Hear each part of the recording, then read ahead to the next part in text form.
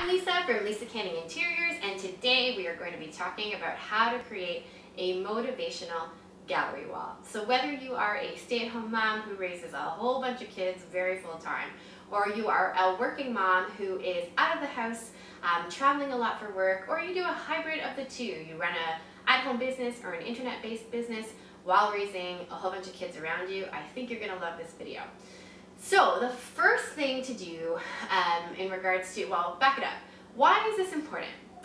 I think it's important that as busy moms, we have a space in the house that reminds us of what our why is. So in those messy moments of raising kids and trying to balance everything, when we're feeling tired, when we're feeling so unmotivated and so challenged, that we can come and be centered and feel like, okay, I've got this, I can do this. And for me, a little space that is inspirational and quiet, where I can go and very rarely just have a moment of quiet, is kind of nice, and remind myself what my why is. So that's the whole key in this thing. It's a visual representation of what your why is.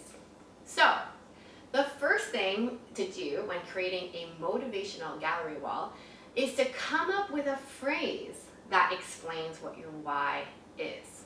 This is going to look very different to other people, and you might be asking yourself as you're watching this, like, I have no idea what my why is.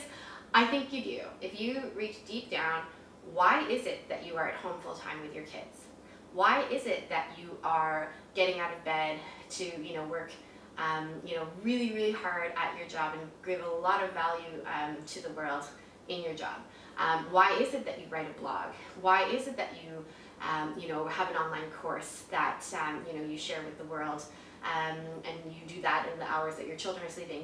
Why? Just like really dig deep within yourself as to why you do that. What is your motivation behind that? For some people, it might be providing a lifestyle for the family that, that's important to them. For some people, it might be, working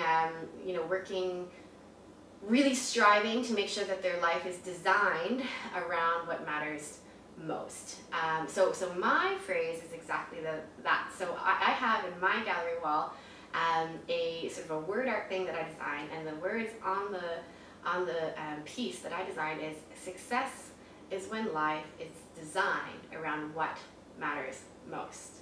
So that's what I look at and what I read when I'm feeling overwhelmed and I'm like, oh my gosh, everything's out of whack. I go there and I read that and I'm like, okay. Even if I'm not winning at that in that particular moment, I can remember this is what success means to me. Success does not mean to me, $1 million in the bank. Success does not mean to me accolades and being published nationally and all these kinds of things. Success to me looks like when I have designed my life so that I'm able to be present to my family, that I'm able to use the gifts that God has given me to make great positive change in the world, that I'm able to have, a date night with my husband on a consistent basis. I need to work on that one, PS. But success for me is when life is designed around what matters most. So the first thing to look at when you are designing a motivational gallery wall is, what is a phrase that will help you become centered when you might feel, off kilter.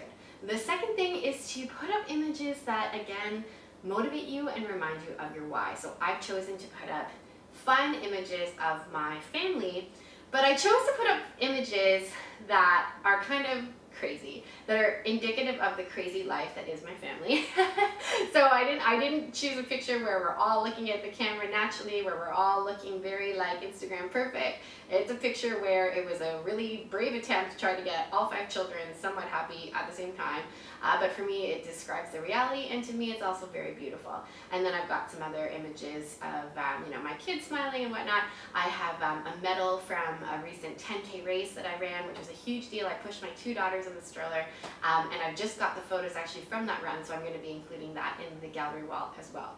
The third strategy in creating a motivational gallery wall is to pick a color cohesive look so that it's a very soothing palette. So my motivational gallery wall is in my home gym, which for me was a very sort of sensible choice because it's where I get to go and exercise when I can squeeze it in the early morning typically.